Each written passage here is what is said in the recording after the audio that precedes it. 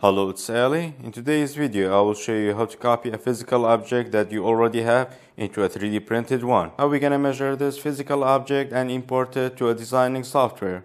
So for measuring the physical object, I'm gonna be using a caliper like this, or you can use a digital one. And we're not gonna take every measurement, and I will show you the trick how I will do that. So if I take this model as an example and I want to add something on this engine, let's say I want to add a filter on the turbo, and I already have this model in the software or any 3D designing software you have. So it's way easier to add something here because I already have all the measurements. I can start here and make the model, make it 0.05 smaller. So I have the fitting here and it will be inserted. With this thing, you have that thing in a physical object and it's in real life. So taking that measurement and converting it into the software, it's a bit tricky, and I will show you everything you need in this video. So when we take a picture of this and import it into the SketchUp or any designing software, the software doesn't know the actual length of this or any measurement. So it will be a match with the real design and in the software, and this step is very important because if you mess up with this step, the whole design will be a bit bigger or smaller. This video was a requested video. For some time people were asking me how I design and 3D print my parts, or I want to copy something from a physical and do it in 3D print. That's how I do it without using a scanner. So for this object we have some details here, and I know this part is more important than this part because here is the motor is sitting and we have slider as well, so it's more accurate than here. Here is just bolting on the block and it's not that important because we only have two holes here and not much of complicated things, but here we have some slider and the motor is here. So we're gonna put the caliper like this, and it doesn't matter what is the measurement, and we're gonna put it in a flat surface like this. And then take your phone out and take a picture, but with taking picture there are some things you have to consider so your picture will be accurate with the design. I'm not gonna take a picture like this because now it's on wider angle, and if we take a picture like this, the distortion of the wide angle will mess up the design. So we're gonna make the camera a bit far and then zoom in and make sure these two lines are parallel and then take a picture. Alright, after taking the picture, we're gonna import it into the SketchUp. SketchUp is free designing software and you can make anything over there. For example, all these designs I have made it on SketchUp, the Supra project and all these things. It is not powerful without the plugins, but with something like this, you can do it without plugins. So after importing the picture into the SketchUp, we're gonna draw a line from 0 to 4 so we can know this picture is exactly the same size as in the real and as in the software.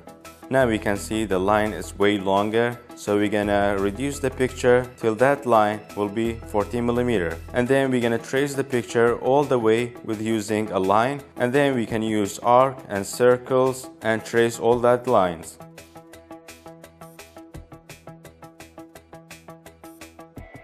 Now we have a 2D image. We're gonna give it a thickness. For that I will be using a push and pull tool. Okay, let's see how much is the thickness. It's 3 millimeter. So we're gonna type here 3. Next we have this part. Now we're gonna measure it. How much is the height? It's 18 millimeters. Okay, for the side holes, we're gonna measure the first one and we're gonna measure it from the bottom. How far is it from the bottom? It's 4.4 millimeters and the hole is 3 millimeters. And from the first hole to the second one is 7 millimeters. Alright, the design is finished. Now we have an identical design. We're gonna export it as STL and then send it to the printer and test print it. For test printing, I will be using PLA, and after testing, if I see every fitment is good, we're gonna print it with PET-CF, which is a heat resistant material. So if you don't have a Bamboo Lab printer or don't even have a 3D printer, this video is sponsored by PCBWay. So if you have a custom design like me and you want to 3D print it in highest quality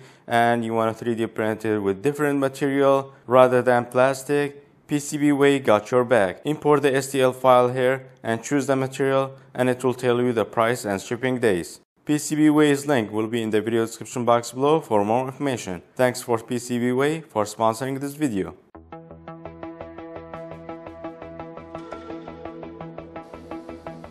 Alright, the print is finished.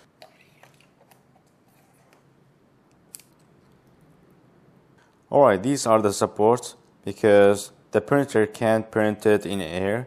Here is like a ceiling and the printer has to make something like a support, and these are the support. You will have it here and also here because they are the overhangs. But the reason I printed two with two different orientation, one is like this and the other one is like this.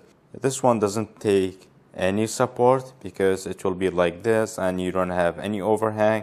The biggest part here will be on the build plate and it will be printing like this. The quality will be nice, but it's not that strong because here the layers stacked on each other and it will break here just like the original one, and we have a crack here. So we know that with this design, this spot is the weak spot, and printing it like this not gonna be good because we can break it easily, just like here. And the other one I printed like this, so now the print line are like this and it's not gonna break here, but we can break it in other parts here and here. And for here I make it a bit thicker. You can see it's a bit longer. The holes are in the same place, but it's a bit thicker from here. So now we can't break it here.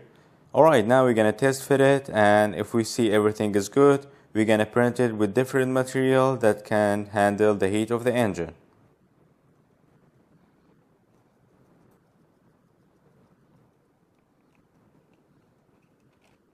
Now we have the final design and it's fitting just like the original one.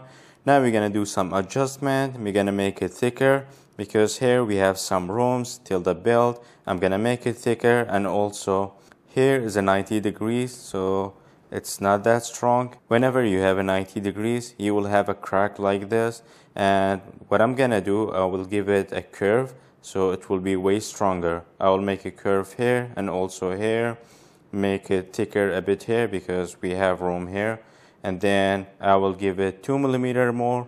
We have some rooms here, and then I will 3D print it with a different material that can handle the heat.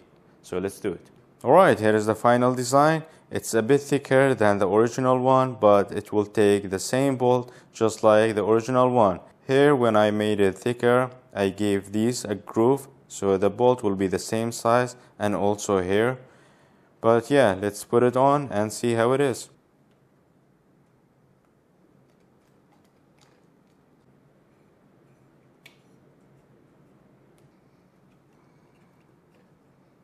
So if you don't have SketchUp, you can search it on Google, SketchUp online, and you can design it over there and then export it as STL.